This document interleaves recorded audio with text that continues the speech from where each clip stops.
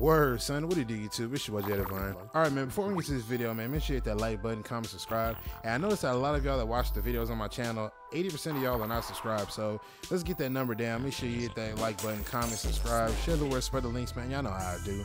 But alright, man, so if y'all haven't seen that the Madden 21 rant video that I did, and I was talking about Lamar Jackson and the way he was running to the sideline, and he was basically, his whole body was turned to the direction of the sideline, but when he threw the ball, his target was over here.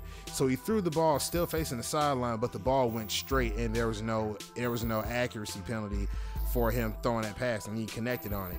So what I wanted to do was I recreated the Redskins, the Redskins, or the Washington football team. I created RG3, and this is the RG3 that if he didn't get hurt, I think that he'd probably be something like Lamar nowadays. Maybe that's just a hot take. But what I wanted to showcase was, I'm not going to run the play at speed because I'm going to just talk about it here. So, you know, just goofing around, shrug off a tackle. And then let's talk about that too. I think that's amazing how we're able to shrug off a tackle and not have to rely on the animation to, you know, not have to rely on the dice roll animation to see if he's going to break the tackle or some sort of ability for him to evade a tackle. You know what I mean? All you gotta do is flick the right stick and he shakes him off to extend the play. So after he does that, I try to recreate Lamar Jackson running to the sideline, literally pointing this way. And I think it's also cool how in All Pro Football 2K, they got it to where his eyes are always pointing towards the field. Like his head is always looking in the direction where he wants to throw at.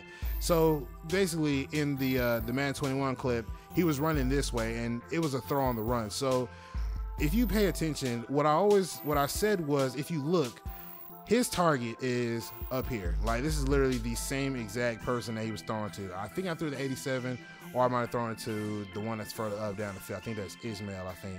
So I'm running towards the sideline, and this is a throw on the run.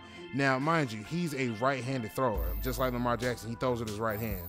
So in order for him to make this pass to go into this direction, he has to turn his body in order for him to position himself to get the maximum amount of accuracy and be able to be in a comfortable position to throw the ball so he can try to get the ball to the target. Now, of course, this is an incomplete pass, hits him right in the helmet. That's a concussion.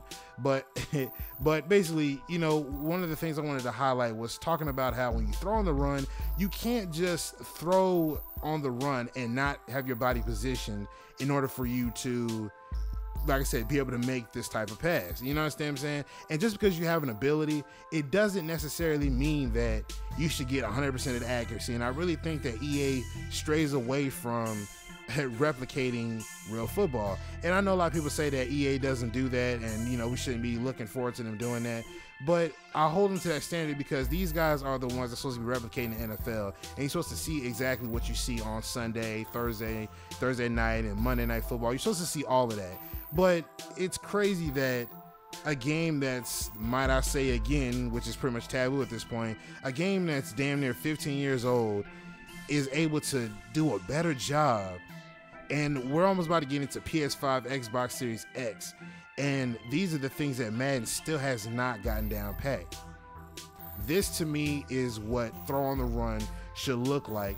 If he's not going to throw, if his target isn't in like this type of range here, or 80, either this 86 or 85 or 85 86, whoever these two guys are, but if he's not in this type of direction and he's not able to just throw it from right there, if he's trying to throw it further down the field, he has to position himself so he can be able to make that pass. And All Pro Football does a great job of doing that.